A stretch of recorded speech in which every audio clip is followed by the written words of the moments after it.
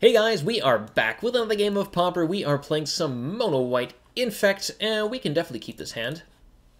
Got some removal, got an Infector, got a way to protect it on turn 1, and we're on the player and opponent mulligans. Hey, this is going pretty well.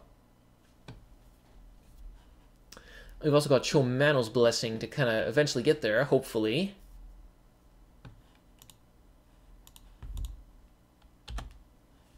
There we go.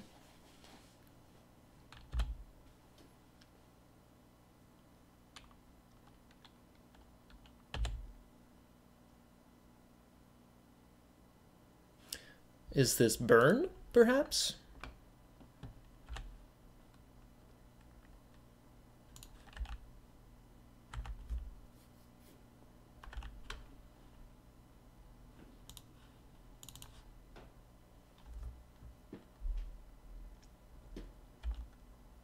Got a lightning bolt, end of turn? Nope. Okay. That's good. Exiles Rift Bolt. Okay, I guess they kept a really slow hand.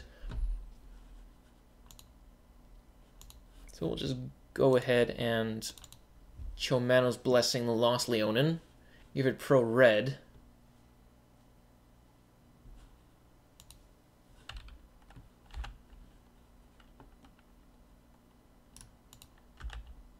Get in for some mixed damage.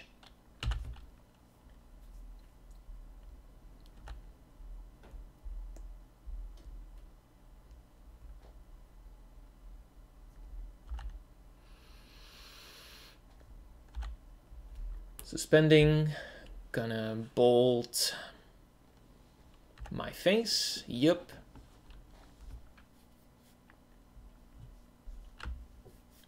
So still not a very close race. I mean, if he draws another land, he can probably start playing most of his hand. There's a needle drop, hopefully finding him a land. Oh, wow, okay, he's pretty screwed. And there's the ethereal armor. Go ahead and play that. Get in for some more mixed damage. And that looks like it's going to be game. Next turn.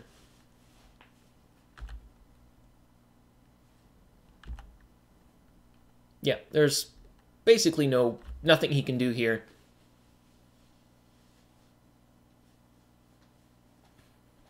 Nice. Good little turn 5 kill here. Yep, okay. Our opponent was pretty mana screwed, so not too surprising. We'll board like we did last time with Standard Bearer, Dawn Charm, Circle of Protection, red, Prismatic Strands. We'll take out, I guess, the Bodyguards. We will take out one Journey. I think we'll take out the Corpse Curs.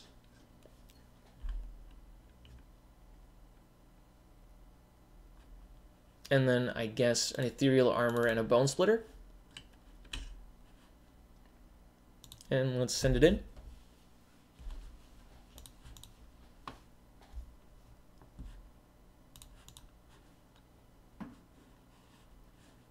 Okay, this is a slow one, but I think we can keep it.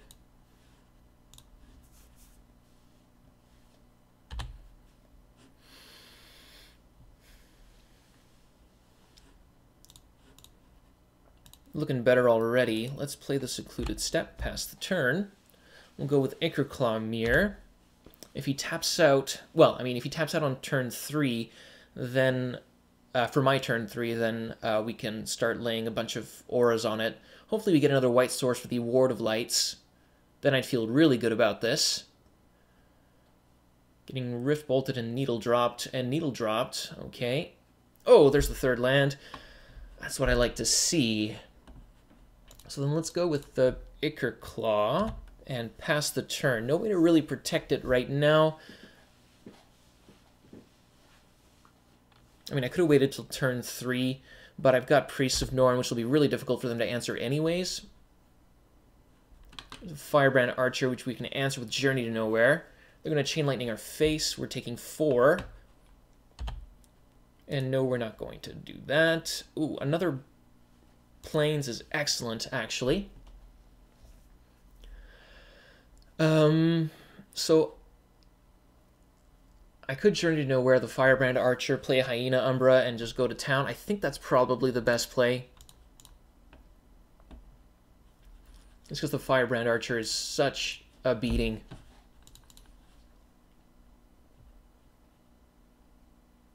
And the Hyena Umbra still protects the Acre Claw Mirror.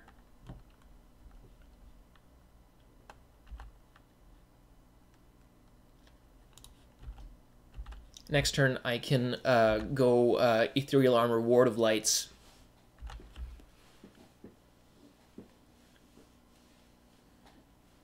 And suddenly we're looking at a very, very big mirror. Hopefully we're not just dead here, though. Wow.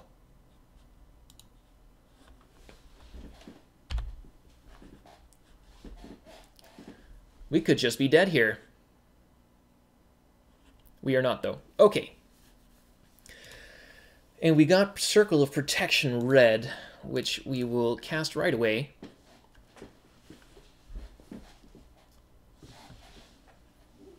And he's at 1 card.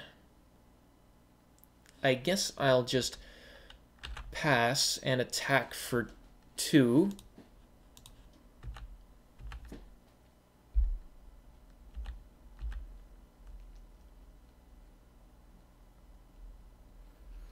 And this game is looking pretty good. He's down to 2 cards in hand. Next turn I'll have my full 4 mana available. I can just spend 1 of it to play Ethereal Armor, and I'll be on my way. Okay, here's the circle of the curse here, so we can't do anything about that. I might just take the 1 damage, honestly. Yeah, I think I will take the 1 damage. I drew another circle. Okay, so let's just go with Ethereal Armor and game. All right. Wow. So yeah, having all these extra little enchantments in play really did made the math work for Ethereal Armor, putting us at lethal on the following turn. So yeah, thanks a lot for watching, guys, and we will see you next time.